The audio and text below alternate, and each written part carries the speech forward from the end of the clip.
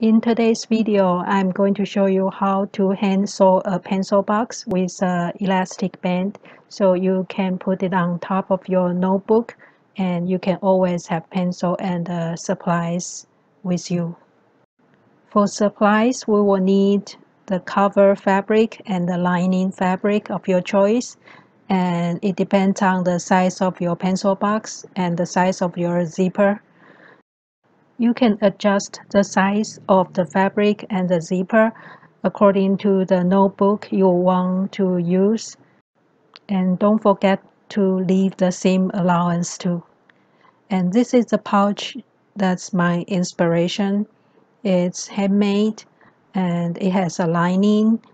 It's just a basic pouch, and I think it's very useful to put little things and get organized. This is another pencil box I made. It looks more three-dimensional just because each end the folding is different. There is also a ribbon at the end, and you can see the lining of a different fabric. It's also hand sewn and it doesn't have to be perfect.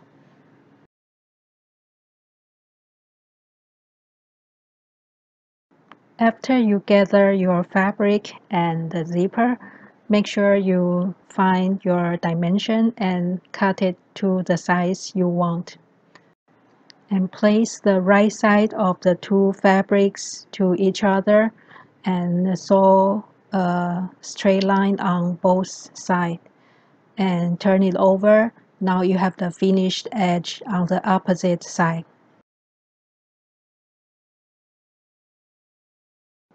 Now we are going to sew the zipper one side at a time. To prepare that, we need to fold in the seam allowance on both cover fabric and the lining fabric first. You can iron it or just fold it with your finger and insert a zipper in between, like a sandwiched in between. And do the same on the other side. And you can open up the zipper when needed to make the hand sewing easier. And you can use the running stitch or the back stitch. The back stitch is stronger. I will recommend using the back stitch if you want to hand sew.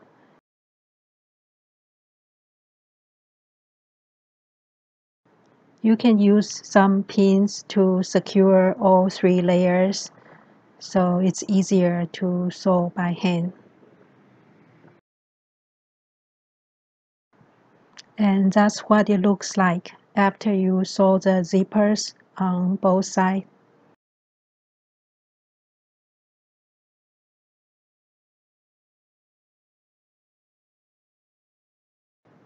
Now you can decide where you want the zipper. You can put it in the middle or on the edge like the regular pouch, like that, or off-centered in the middle but off-centered. It's up to you. After you decide the seam allowance dimension and the location of the zipper, we can turn the whole project inside out and start sewing the line of the seam allowance to close it up. In my case, I'm going to leave the zipper in the center and sew a line on each side of the pencil box. I use the back stitch so it's more secure.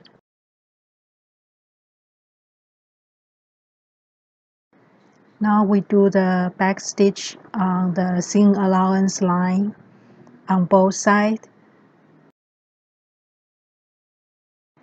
That's what it looks like after it's done. We will sew one line on each side.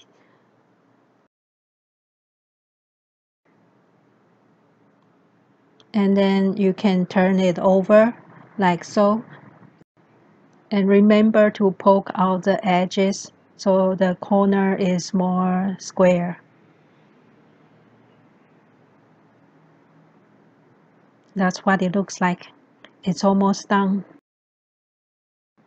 Next, we cut a piece of elastic that's matching the size of your notebook. You can try on first to see the right size. And we fold it at the edge and just sew it on top of the pencil box on both sides. And that's what it looks like at the end. And this is what it looks like on the back side. So decide how much you want to fold it on the top. It also covers up the end of the zipper. And then you can start sewing. Again, I use the back stitch. I use a scrap fabric and double sticky tape to make a little tab for the zipper. I just cut the size I want and fold it into a little square or rectangle. I place it over the metal loop of the zipper and sew it by hand. That's what it looks like at the end.